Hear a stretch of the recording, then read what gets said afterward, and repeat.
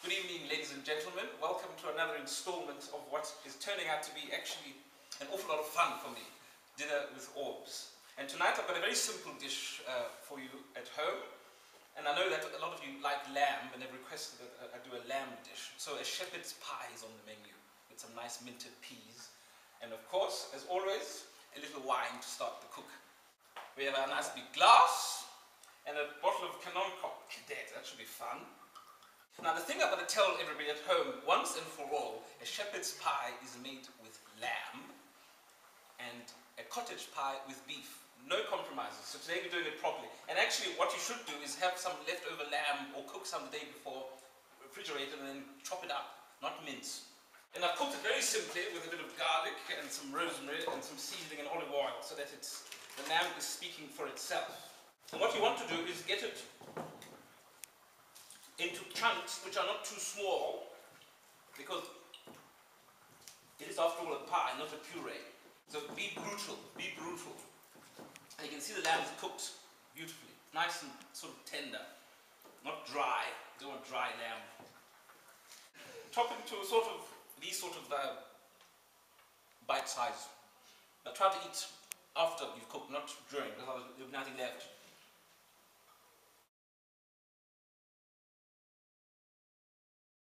I've added some garlic to my onions and that's going to fry just for about 30 seconds or so. And to this I'm going to add the carrots, which I've chopped quite finely, because you don't want them to be big chunks of carrots. It's got to be the lamb which speaks to you. I reckon about 3 carrots should do it. Yeah, put the whole lot in. 4 carrots.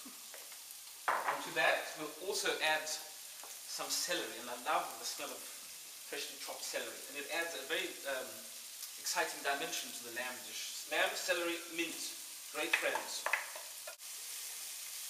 And you can see the colours, just spectacular, autumnal fantasticness. So the beautiful vegetables are getting nicely caramelized in the bottom. And once that's happening, you can actually do your onion relish, which is what I'm going to do now. And basically all it is, sliced onions, a bit of olive oil, and a lemon, and that's it. And slice them quite thin. There we go. So all the onions are there. Put them in the bowl. As they are. The entire lemon.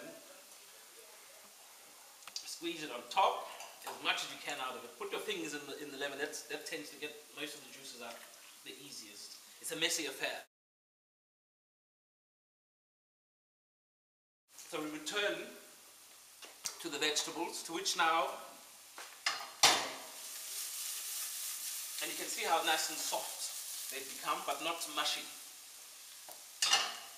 In goes the lamb. Our beautiful lamb. Oh my goodness me. That is spectacular.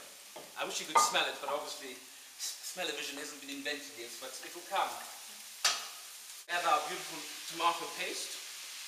And I'm using just bought tomato paste. I reckon about 3 teaspoons should do. Brings it all together and the colours are quite spectacular. So that'll need about a minute, and which gives me just enough time to pour some more wine for myself. One of the most important rules in cooking for me is that when you're using wine to cook with, it's got to be good enough to drink, and that's what we do. We have wine for ourselves to drink whilst the beautiful lamb is cooking. And then we cook with it also, because it's good enough to cook with, you see. So put about a glass full of wine in the beautiful lamb, and pour another beautiful glass of wine for yourself. I think, actually, a little bit more wine, because it doesn't seem to be holding. So that's about a glass and a half, depending how much you're making.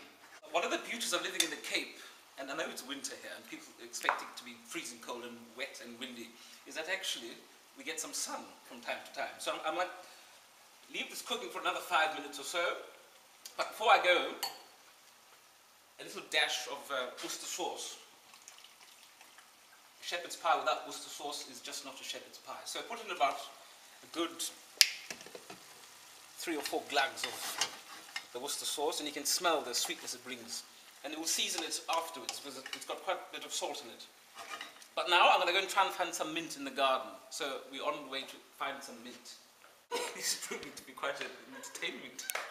So I'm on the way to the garden, and you can see I'm going through the house. It's very strange that I should be going through the house to go to the garden, but you'll see why in a minute.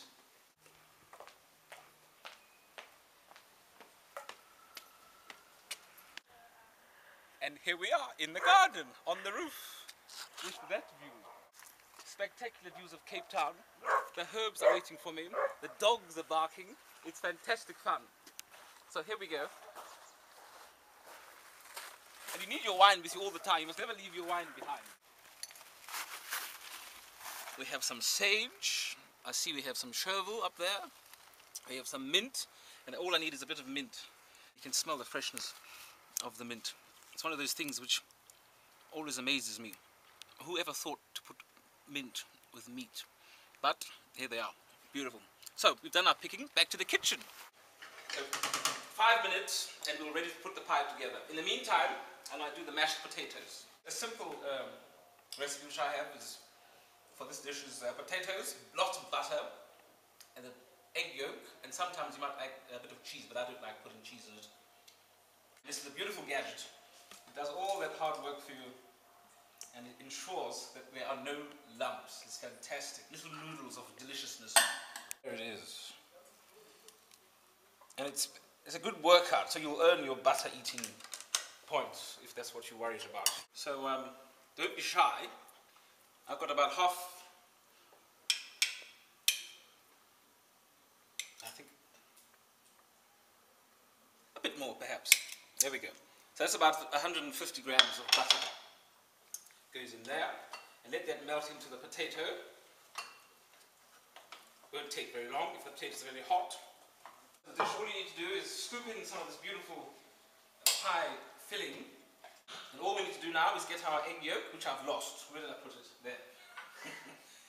And you just put it as it is, straight in, stir it in very quickly, and you just literally scoop it on. No fancy piping required, but do it evenly so that there's, you know, a good spread of potato at the same level everywhere. I think I am satisfied. Use up all the potato. 25 minutes. Oh,